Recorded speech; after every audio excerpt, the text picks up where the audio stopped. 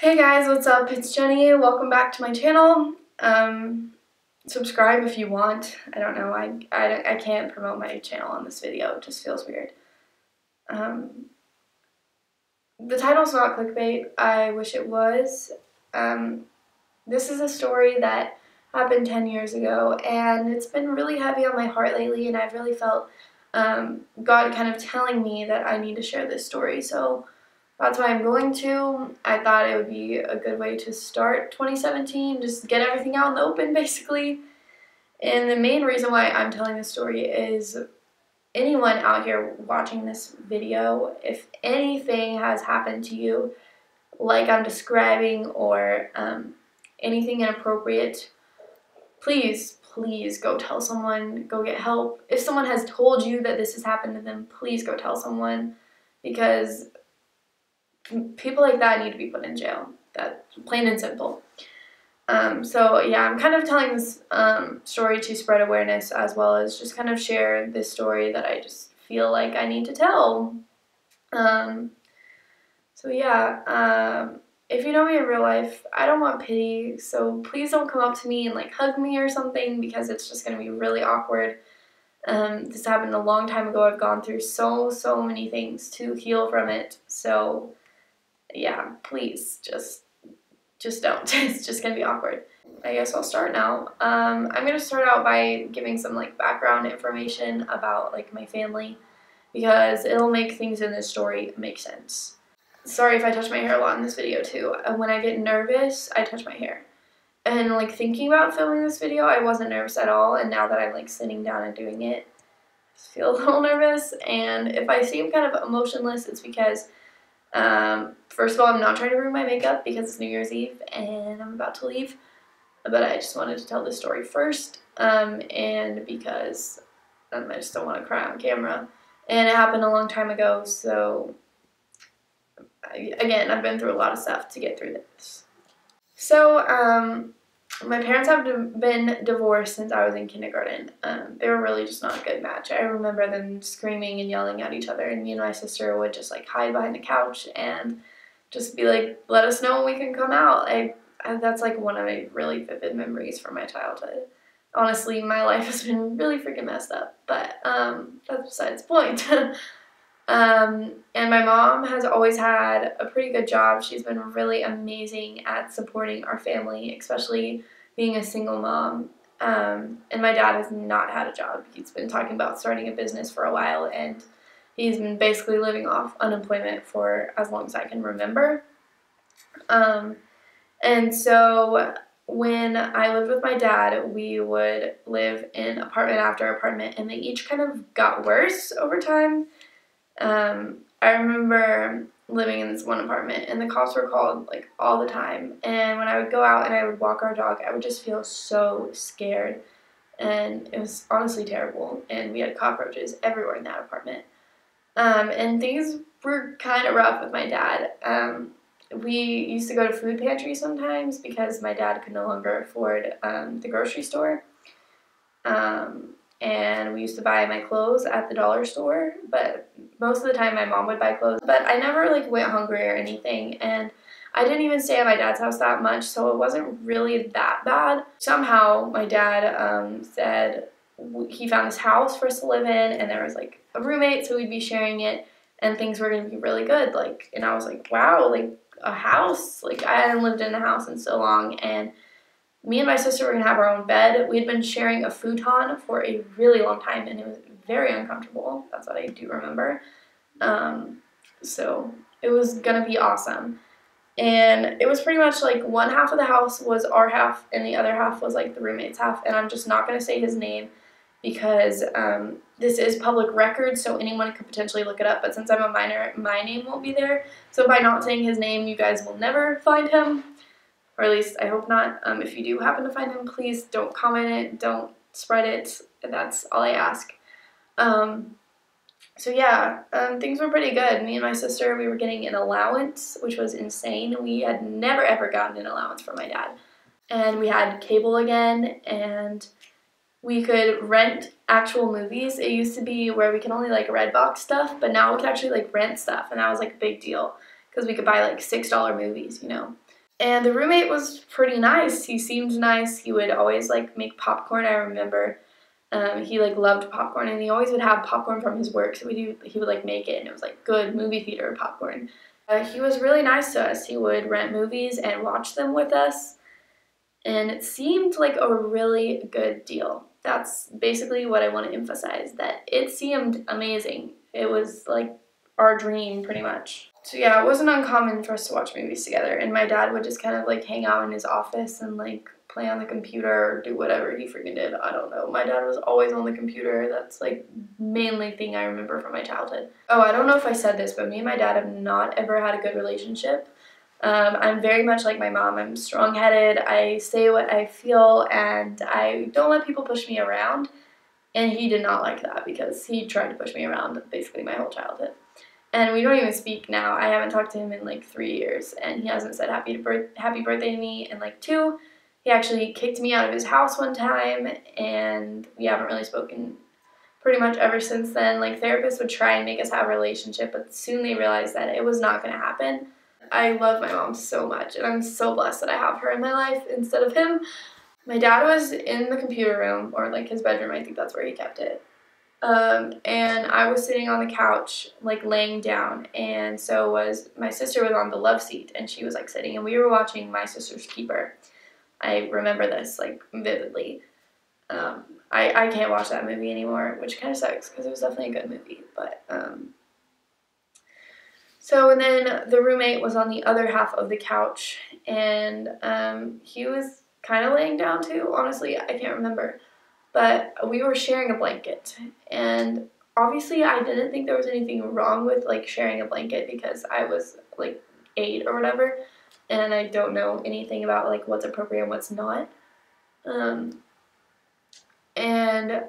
he started rubbing my legs, and it was like, it was slow, you know, like in a sensual way, and he started at the bottom.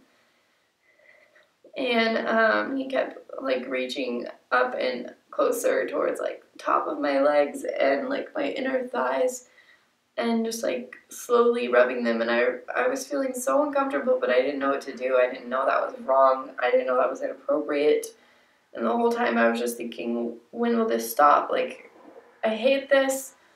But I didn't do anything. I didn't say anything. And I just let it happen because what was I going to do? I was little, and he was this big man. That happened a few times. I don't remember any other specific instances. I'm pretty sure that was the first time. But I let it happen. I didn't want to mess things up, and it didn't seem that bad to me. Like, I could deal with someone like rubbing my legs. But to this day, when I like go get massages or something, if someone rubs my legs, I feel so uncomfortable, so weirded out. I can't do it. Like, when you go get a massage and they do like a full body massage, you know how they like rub your legs and stuff, like to massage them, obviously. And the whole time someone does that to me, I just feel so uncomfortable, and God, I hate it so much. Things just kind of went on as normal. That's not like the exact instance I'm talking about that like this title means, but that was definitely inappropriate and was a huge warning sign, but obviously I was too young to know it. Everyone started getting more and more comfortable with the roommate, and my dad would actually like kind of leave us alone with him, and he would stop making us go everywhere that he went. And I used to always have to go to my sister's volleyball practice, and one night my dad was like, "You don't have to go, you can stay here." And I was so happy. I was like, "Yay, I don't have to go," because I thought her volleyball practice was so boring. I didn't want to sit there and watch while they played volleyball. And so I stayed home with the roommate, and he rented a movie, just like he always did. And I had just taken a shower, and I was sitting on the love seat, and he was sitting on the couch. And then sometime during the movie, he walked over to me, and he just started rubbing my legs again, and he pushed them apart so that I was kind of like spread eagle in a way. And he started messing around with the band of my pants and sticking his hand down there. And you guys can guess what he was doing. It was so inappropriate, and I was so scared. that I couldn't scream. When I get really scared, I can't scream. I can't say anything. But in my mind, I was just screaming, and I was so terrified. And I couldn't say stop. All I could do was try and push him off of me, but he was so much stronger than me, and he just kept pushing my legs down more and more. And he sexually abused me. And finally, I got him to get off of me, and I just ran into my bedroom, closed the door, and I sat right up against it because I didn't want him coming in. And I remember him being outside of the door and saying, I'm sorry, I didn't do anything, you're fine. Basically, like, trying to convince me that what he did wasn't wrong. And I grabbed my diary. I wrote in a diary at the time, which, like, makes me sound so lame, but I was in 3rd grade, so, you know. And I wrote about what happened, and I was like, I don't know what to do, like, I don't want everyone to hate me. Something along the lines of that. I don't know. I don't have the diary anymore, which I'll get to later. But, yeah, I sat with my back up against the door for a really long time until my dad and my sister came home. And I went on for a few months just not telling anyone, acting like everything was fine. And he never tried to do anything again because I think, I don't know why. I just don't think I gave him a chance. I'm pretty sure I feel like I remember, like, not ever letting myself be left alone with him or sitting near him or anything. And my mom used to throw a Christmas party every year, and it was like all of our friends would be there, like my friends, my sister's friends, my mom's friends. And I was sitting in my room with my best friend at the time and his sister, and I was really close to his sister. She was like an older sister to me, and it had been really heavy on my heart about what happened, and I had been thinking about it so much. And I was finally like, I have to tell her, which is, like, awful of me as a 3rd grader to tell someone that wasn't really that much older than me, maybe like a few years older than me, this major story. But I told her, and then I showed her the diary pages. That's how she found out. And she was old enough, I think she was in 6th grade maybe, and she knew that was wrong. And she was like, you have to tell your mom. And we told her brother. And I was like, I can't tell my mom, like, she's going to hate me. Like, I can't do it. I can't ruin her Christmas party. So I waited until the end of the party, and then I told my mom, and I'm pretty sure we called the police after that. And then I told my dad maybe like a day or so later, and my sister. And my dad, I just remember him saying, you're lying, this isn't true, you're just trying to ruin my life. Because, again, me and my dad have not had a good relationship. And he was just yelling at me and saying I was lying, and I think that's the worst part, that my dad didn't believe me, because I was like 8.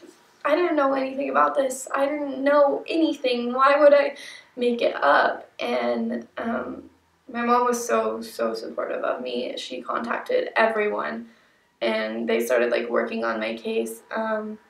I remember they would show me, like, pictures of, like, female anatomy, and I would have to, like, point out what he did to me and describe everything in detail. Like, I told the story so many times, which is what kind of made me numb to it in a way.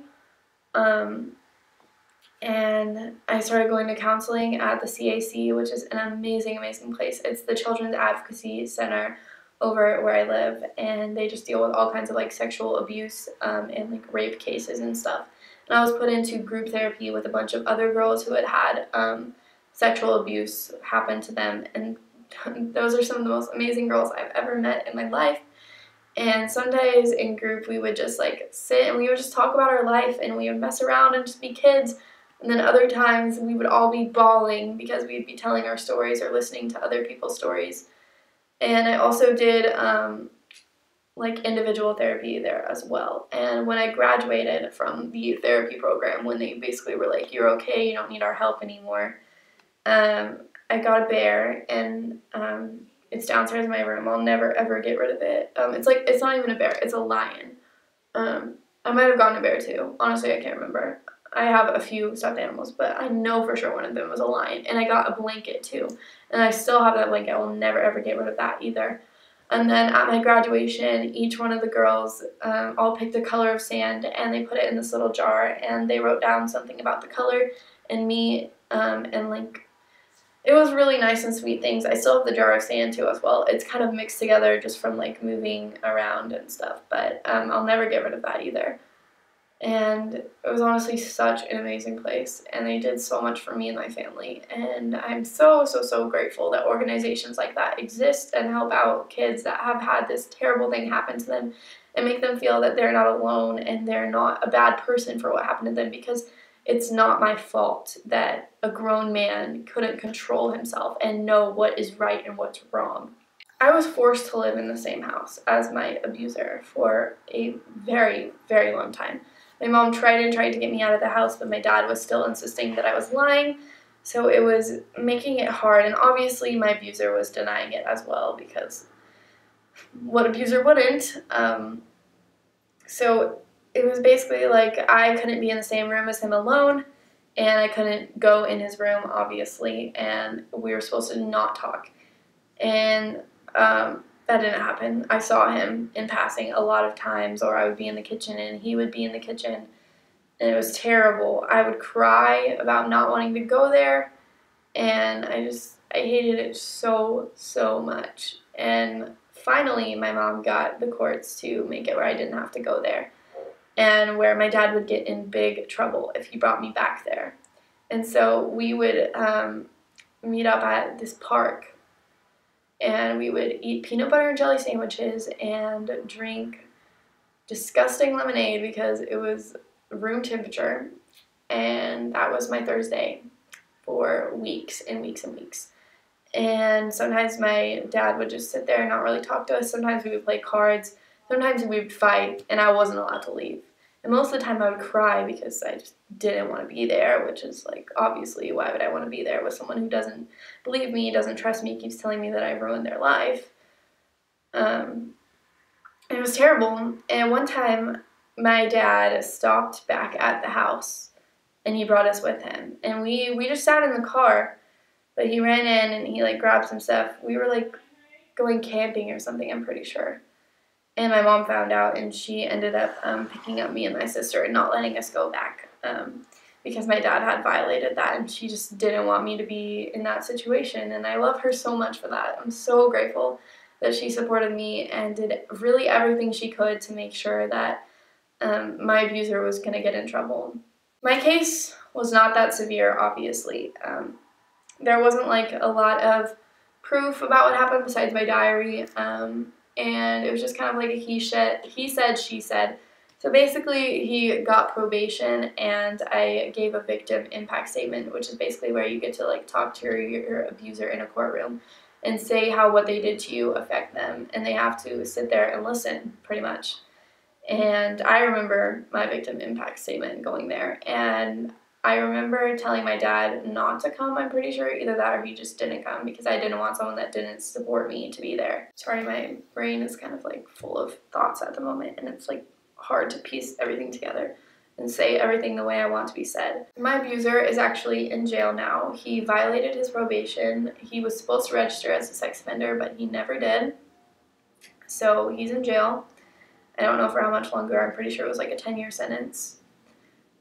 That's where he deserves to be. I just really wish that he could be in jail, but I understood that my case wasn't severe enough in the eyes of the law to put him away. But this experience changed me in such a good way because I did have to go through so much counseling and therapy, and it made me so much stronger and made me realize I didn't have to put up with my dad's crap, which is basically probably part of why I'm so strong-headed today, because I was already strong-headed to begin with, and then after having someone just kind of emotionally abuse you as well, I finally was able to get myself out of that toxic situation. I guess that was basically the good thing that came out of it. There's more stuff I want to say, but I can't get it out. If you're watching this video and you've had someone inappropriately touch you, make you touch them inappropriately, rape you, any of those things, please, please, please go report it. It will change your life for the better, and people that do that deserve to be put in jail. I strongly, strongly believe that. And I don't want your pity again. Please, no one comment, I'm so sorry that happened to you, because it happened, and it has made me a better person. And that's basically why I want to share this story, just to spread awareness, because so many sexual abuse cases don't go reported, or they're by someone you know. It's rarely ever by a stranger. So no matter how bad you think the repercussions will be, the benefits of telling will be so much better. And if you're watching this and that has happened to you, I love you so, so, so much. And I'm praying for you, and I really would love for you to go out and share your story and spread awareness about this, because people tend to look down on rape victims or sexual abuse victims and say, oh, you shouldn't have done this, you shouldn't have done that. Bottom line is, they shouldn't have touched you or raped you or anything like that. And oh god, that's why it pisses me off when people say that. Oh, I've been totally rambling in this video, and I actually kind of managed to keep myself together, which the other time I filmed this, I did not keep myself together, but the footage was blurry, so I'm really glad that I was able to refilm it. But that's pretty much it for this video. I think I said everything I wanted to say. I'm sorry it's really freaking long. I love you all. I hope you have an amazing, amazing 2017. I'm so ready for this year and for what it's going to bring. I love you all. And I guess I'll see you in my next video, which will be much better than this. I'm sorry I'm a mess. I'm sorry this video was a mess.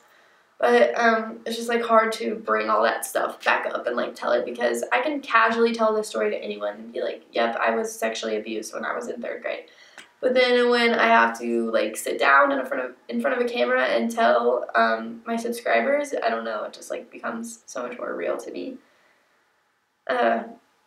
Yeah, well, I love you guys, and I'll see you in my next video. Bye, guys.